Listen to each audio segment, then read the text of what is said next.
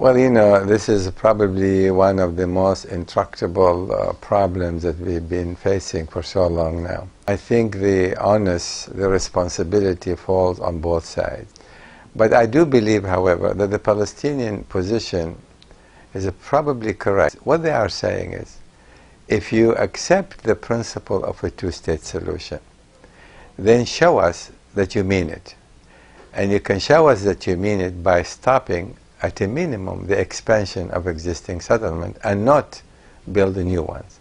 I think it's an elementary condition that is necessary for Israel to show its real willingness and to be credible in its posture in connection with the whole peace process. If you look at the Israeli position, for Netanyahu to suggest that we are ready to sit down and negotiate without any preconditions, as a negotiator, I can tell you, this type of position absolutely lead to nowhere. Because if there is no preconditions, or what we call rules of engagement, where do you begin the negotiation?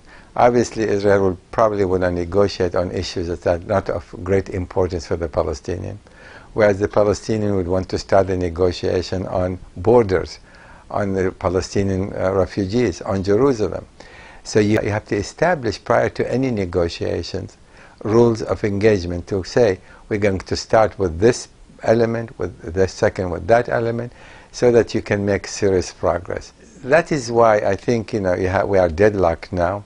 But it's going to take truly a leadership with vision, with courage on both sides to make that determination and suggest if we really mean it, we're going to have to sit down and negotiate. But I think the prerequisite of ending the expansion of the settlement remain extremely valid.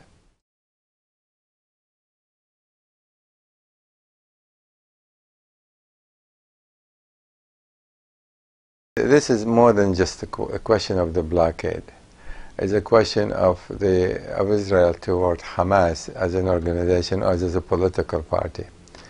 I think the policy toward Hamas is non-starter. It would not lead to any kind of result that could advance the peace process. And Hamas' position toward Israel is just the same. If they continue to hold to their current position, again, that too will not lead to any progress in the peace process.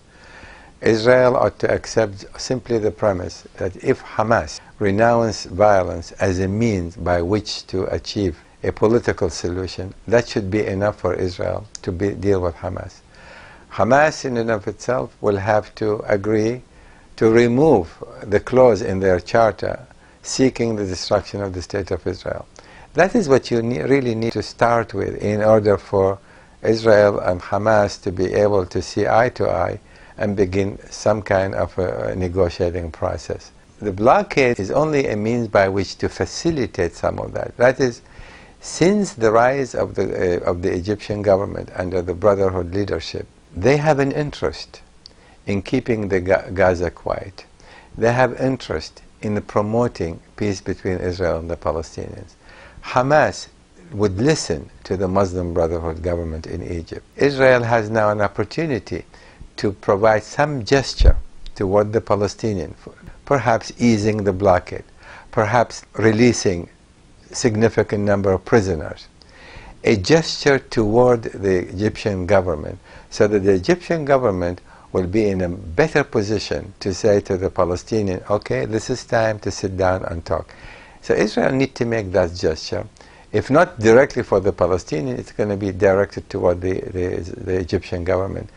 And so you need some give and take here on the part of Hamas, on the part of Israel, to be able to begin the process. And so such gestures are going to be necessary before anything else can happen.